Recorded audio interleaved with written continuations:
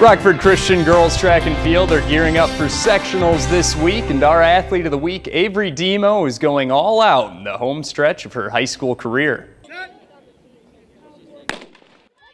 Avery Demo is in her last playoff run in track and field. The senior Royal Lion isn't running in college and is competing like any race could be her last. I considered track for a while, but then I decided I just wanted to focus on school. We both know that any race could be our last, so we just want to do our best. She made it to state as a junior for the 400 race, but this year wanted to try something new and competes in relay races. Yeah, it makes the team more close. When I did opens, it was more individual, and I focused just more on how I performed, and now I can focus on how everyone is doing instead of just me. It is an adjustment. It's not hard, though, because I like being part of a team.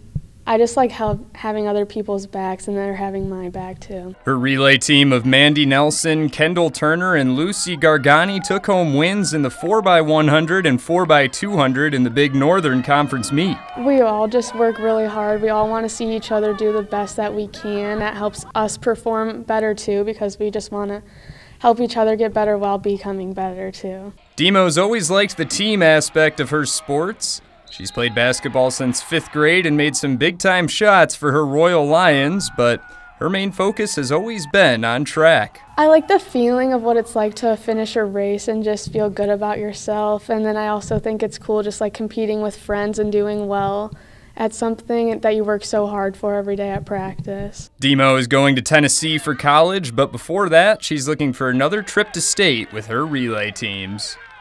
Demo and the Royal Lions get ready for sectional action this Friday at Winnebago.